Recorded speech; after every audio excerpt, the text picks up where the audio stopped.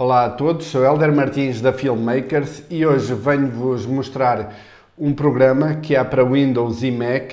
Neste caso eu vou utilizar no Windows e ele é praticamente uma cópia do OBS, mas é como se fôssemos a comparar o Windows XP com o sistema Mac e que ele é o sistema Mac, ou seja, as coisas estão muito melhor organizadas, é bem mais limpo, bem mais fácil de se mudar até entre a câmara e assim. Falando em câmaras, eu vou usar uma Canon, utilizando o aplicativo dela com o cabo USB, que tem também aí o review. Aqui está uma GoPro, uma Hero 3. Vou utilizar o celular e vou utilizar a minha Blackmagic através deste retransmissor sem fio. Então são várias situações diferentes de entrada e sem utilizar mesa. Por exemplo, eu também posso utilizar, embora este seja uma solução que eu também já fiz um review e é uma das que eu gosto mais pela praticidade, mas pronto, para quem não quer estar a investir, pode utilizar. Eu vou utilizar aqui neste Avel. Também outra característica do programa, ele, por exemplo, em relação ao OBS, ele não precisa de programa terceiro para fazer, por exemplo, para fazer uma live no YouTube ou no Naver, no Twitch, também no Facebook, embora no Facebook tem que se aplicar o RTMP, ele antes estava aqui direto, mas agora penso que tem que ser só através dessa forma, e também pode gravar direto nele. Ele já vem com o novo codec da Nvidia, então tem uma série de coisas que vale a pena. Por isso, vamos ao vídeo.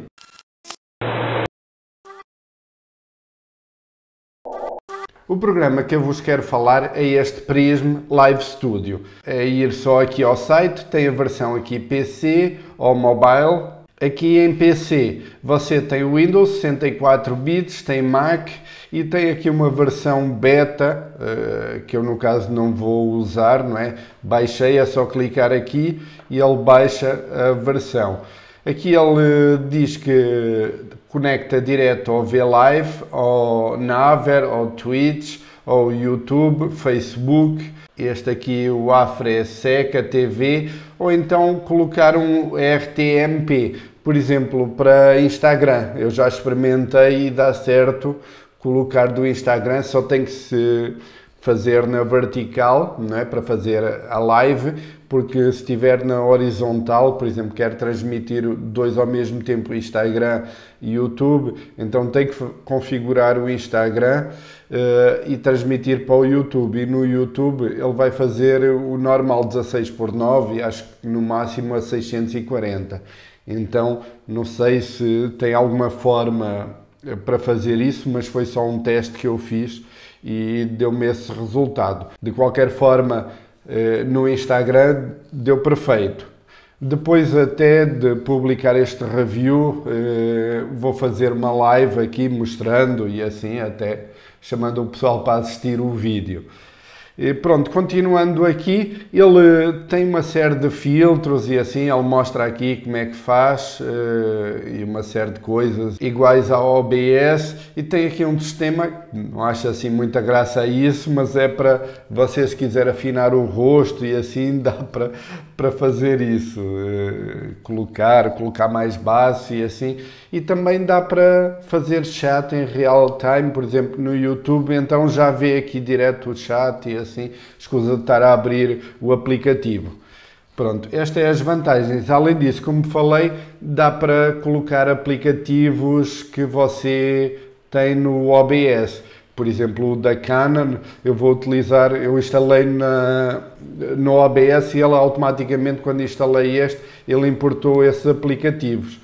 O aplicativo, por exemplo, da iPhone, ele importou, mas não deu muito certo. Eu tive de copiar a pasta e passar para a pasta dele. Pronto, vamos então aqui ao aplicativo. Como vê, ele tem já uma cara muito melhor, não é, do que o OBS, embora esta parte aqui em baixo seja parecida, não é? Mas ele é muito mais limpo que o OBS. Vou mostrar então aqui o menu, aqui em File, Settings.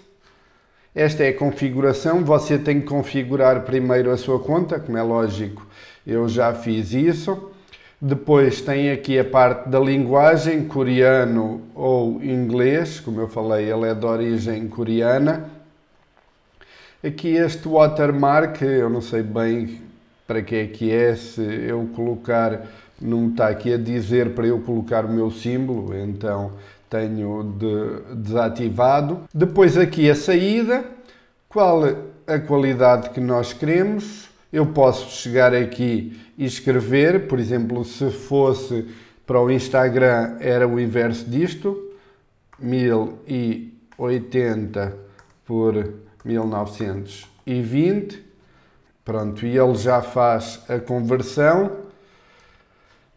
mas pronto, eu vou colocar aqui 1920, ou então até escolher aqui uns desses presets, que será a saída. Pronto, depois aqui os frames por segundo que nós queremos. Aqui outros settings, também é parecido com o OBS e assim. Pronto, aqui o vídeo bitrate 4500, que é o normal. Estão a ver aqui o encoder NVENC, que é o novo encoder da Nvidia, que veio agora no Premiere e assim já está aqui. O áudio bitrate também para escolher. Recorder, onde é que é a pasta que vai ficar se nós queremos fazer a gravação, a qualidade que nós queremos, o formato de gravação, pronto, se é FLV, é MP4, MOV, pronto, escolhemos aqui. Cá está também o hardware do encoder.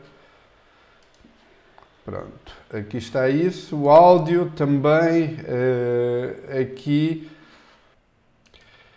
o visual também, aqui a resolução, fontes e assim, e aqui as teclas de atalho. Pronto, por exemplo, para as transition eu tenho a tecla 2, cada um depois aqui faz a configuração conforme gosta.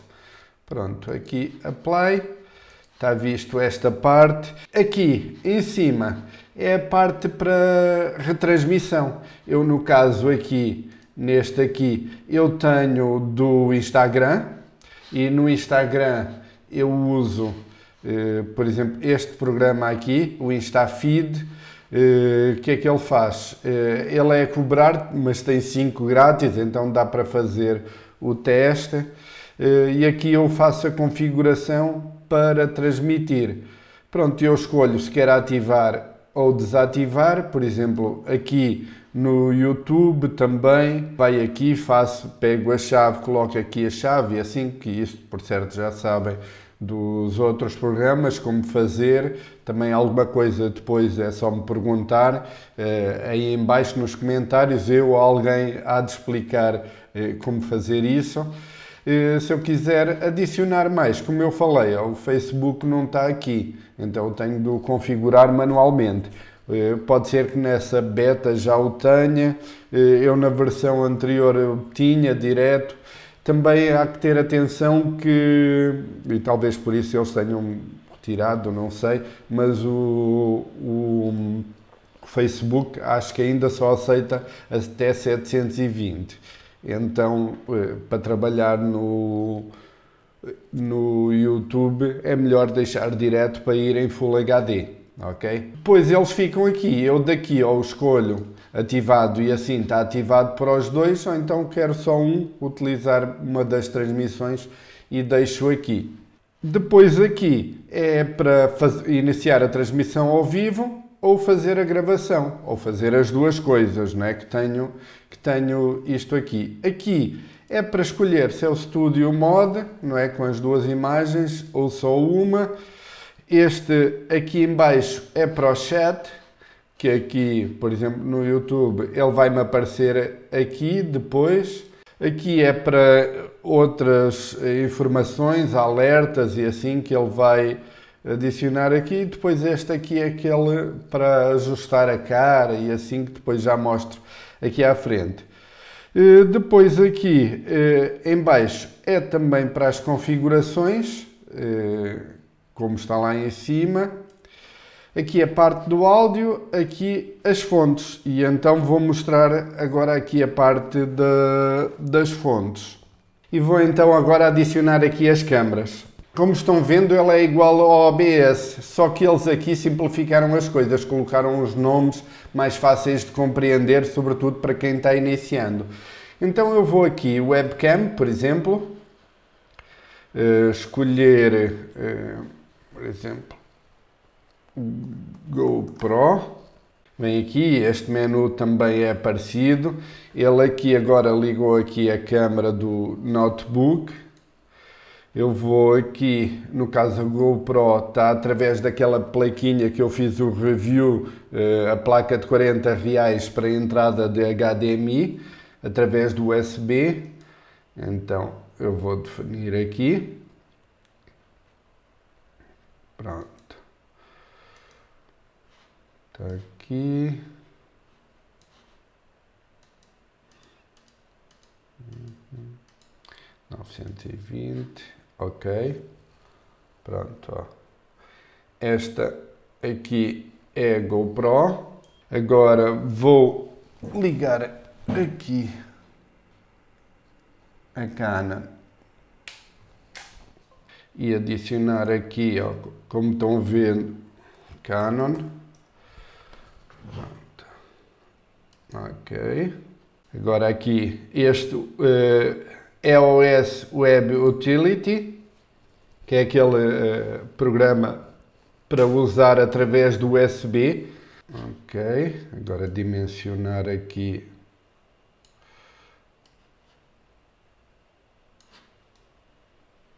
Também, como qualquer uma, eu posso ir aqui, por exemplo, vou aqui, propriedades, posso ir aqui definir as cores. Pronto, ela sempre que faça alguma alteração, ela desliga e liga, ó. Posso inverter a imagem, voltar ao normal. Posso adicionar aqui filtros. Pronto, ir aqui a filtros. Esta aqui é a 70D, ela não é uma câmera full frame, nem acho que faz a saída full frame, por isso é que tem essa barra aí à volta. Dos filtros eu já posso adicionar, por exemplo, o Chrome aqui, se eu quiser. Aqui, Blue. Aí este lá ao fundo, estão a ver ali. Agora este aqui tinha que estar bem mais iluminado para fazer isso e assim, mas pronto. Eu vou aqui e vou apagá-lo então. Delete. Ok. Assim como posso, e ele tem LUTs aqui, ó. Posso adicionar LUTs. Aqui, Color Filter LUTs. Vou aqui, ó. Estão a ver? É ver aqui na imagem, aqui nesta. Este. Pronto, isso posso aplicar depois a todas as câmaras. Ó. Um monte de LUTs aqui, até interessantes aqui. E aqui a densidade, por exemplo. Aqui este. Chego aqui, ó. Faço também para acertar entre as câmaras e assim, se quiser estar a fazer com LUT, embora para mim isto quanto mais natural for melhor, não é? Pronto, tenho aqui estes, vou aqui deletar, então vou mostrar aqui só mais, o que é que tem aqui, Sharpness, e assim você tem aqui um monte de LUTs e LUTs para áudio também que pode aplicar. E pode outros que tenha, como falei, do OBS e assim trazê-los para este. Então, duas câmaras, adicionar mais uma. Vou utilizar este, que é o que está a transmitir da Blackmagic para aqui. Pronto, que é este aqui. Para isso eu preciso de ligar na rede dele. Pronto, ele aqui já está ligado, dando o play. Eu vou ter a imagem, pronto, esta é a imagem da Blackmagic, como estão a ver aqui com os menus e assim. Eu clicando neste aqui 2 vezes, pronto, aparecem os menus dele e fica só aqui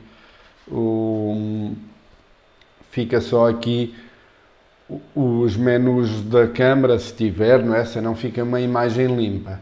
Mas eu vou na mesma deixar com a informação que é para eu ver como é que está a gravação e assim. Neste aqui também vou mudar aqui a qualidade para 1080. Ok. Pronto. Agora passá-lo aqui para o outro monitor para não ficar aqui atrapalhando. E agora eu posso ir aqui e então adicioná-lo. Pronto, mais Windows, Inbox, ok, e aqui eu vou buscar, ó, aqui está ele, pronto, ok, aqui não preciso disto, capturar o cursor, ok, clicar 2 vezes para ele desaparecer, e agora aumentar aqui a imagem.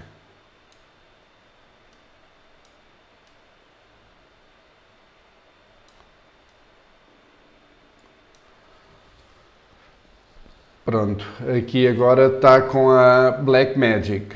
Já tenho aqui 3 câmaras. Se eu quiser ligar mais uma, por exemplo, o celular, ao programa, ao NDI, este aqui, ligar aqui, vamos ficar com mais uma câmera.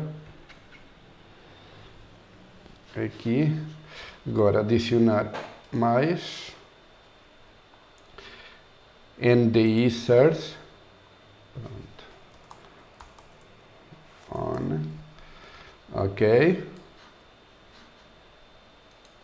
vou aqui está ele,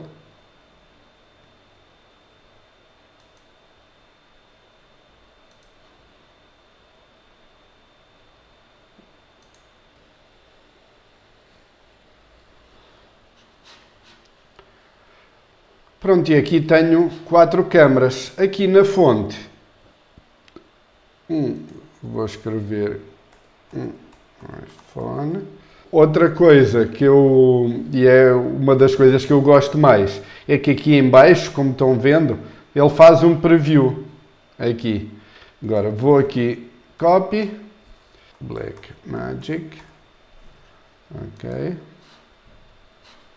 Aqui desativo este. Pronto, está a Blackmagic, agora copy,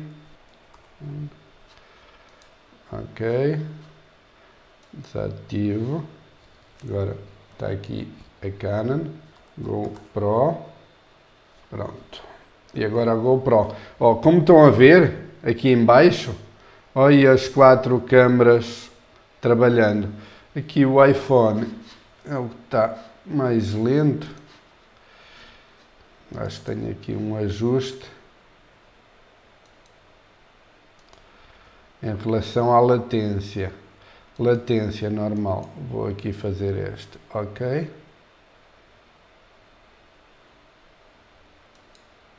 Ok. Pronto. Estão a ver? Está quase. Eu também posso ajustar a latência de cada um, assim como daqui do áudio. Eu do áudio não tenho aqui nada ligado ainda, mas eu consigo depois ajustar aqui a latência. Pronto, vou mostrar até aqui, ó, como está. Eu chego aqui, ó, Sync Offset. Eu chego aqui e ajusto o atraso dele. Nestes aqui, como não está nenhuma com o áudio ligado, pronto, eu não tenho aqui a saída para ele do áudio. Normalmente até uso depois uma entrada USB onde vai misturar, onde vai aqui do microfone e assim, e faço isso. Outra coisa que também que dá para ajustar, eu se quero mudar de câmera, por exemplo, quero ir para a Blackmagic, clico duas vezes aqui, uma, duas, e ele muda. Pronto, uma, duas. Eu posso fazer essa mudança aqui direto nas imagens. Bastante clicar duas vezes. Outra coisa que também pode fazer é trazer o seu logo, colocar uma imagem com transparência, por exemplo, fazer lower thirds, colocar vídeos e assim, como faz no OBS. E vou mostrar aqui também como é que é. Eu vou aqui a vídeo ou music, no caso eu vou fazer uma lower thirds animada, que eu não gosto muito daquelas simples. Pronto, lower. Ok. Vou buscá-la aqui. Pronto. Esta aqui. Abrir. Pronto. E aqui eu tenho loop, que é para ele ficar sempre fazendo esta imagem. Aqui, restart playback when source becomes active. Ou seja, quando eu clico para ela ir para a parte da transmissão ao vivo, ele começa o vídeo de novo, que isto é bom no caso de uma lower thirds ou qualquer coisa que você queira. Porquê? Até num vídeo normal, você está vendo no preview e soltou o vídeo, como muitas das vezes acontece em outros, e ele já vem a meio. Então aqui configura para logo que seja feita a transmissão, ele começa do início a reprodução do vídeo. Depois tem aqui também Show Nothing when the playback ends, ou seja, não aparece nada, fica a imagem preta quando terminar. No caso aqui, como eu vou colocar em cima do outro vídeo, ele fica a continuar o outro vídeo. Clicar OK, depois tem aqui outra coisa que depois já venho aqui também para explicar, para fazer. Então, mas vou mostrar este aqui assim, clicar OK. Pronto, e está aqui ativado, vou clicar aqui na Blackmagic, cliquei, ó, cá está o lower third aqui a aparecer. Pronto, e agora segue o vídeo normal. E, pronto, vou mudar aqui de câmera, está nesta, como veem eu clico e ele começa logo a animação. O que é que eu posso fazer? A mesma coisa até para acertar, que eu podia aqui acertar entre as câmaras, como veem, nem todas estão certas, sobretudo a do iPhone está um pouco atrasada, então posso afinar todas pelo iPhone. Mas pronto, não vou fazer isto, vou mostrar esse exemplo aqui com esta animação para ela não fazer isto. Ó, mal eu clico, começa logo a animação. Vou aqui então à configuração dele, posso clicar duas vezes ao ir aqui a propriedades e vou aqui à parte dos filtros. E aqui na parte dos filtros nós temos aqui que é este vídeo delay.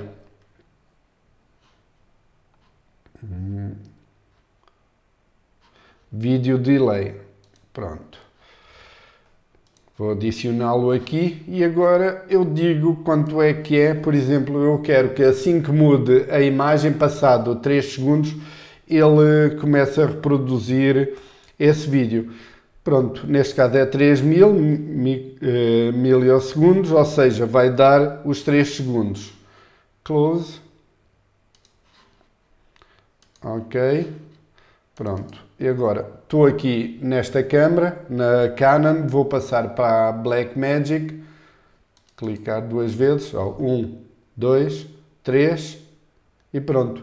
E começou o lower third. E aqui é a parte da beleza, não acho assim muito interessante, mas pronto, vou mostrar aqui o que é que ele faz. Eu clicando aqui, pronto, ó. Ele vai mexer no meu rosto, conseguem ver aqui a parte de baixo, ó. E eu posso ajustar aqui, ó. E fica, o vídeo todo fica assim, ó. Nem se nota muito o que está com efeito. Ou então, assim. Pronto, eu estou assim. Tem aqui para os olhos. Aumenta ou diminui os olhos. Nariz. Vamos chegar até mais próximo aqui. Diminui, aumenta o nariz. Aos olhos.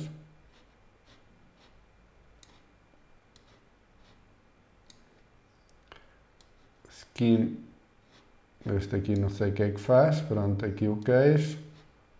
Quiser diminuir. Aqui, esta parte aqui. Isto aqui é para suavizar a pele, possivelmente para marcas ou assim. Ele faz isso. Outras informações que temos é aqui em baixo. Ele dá-nos, pronto, está a 1080p, 29 frames por segundo. E aqui quanto é que está a consumir do computador. E a taxa de bitrate e assim. Pronto, aqui se eu quiser go live.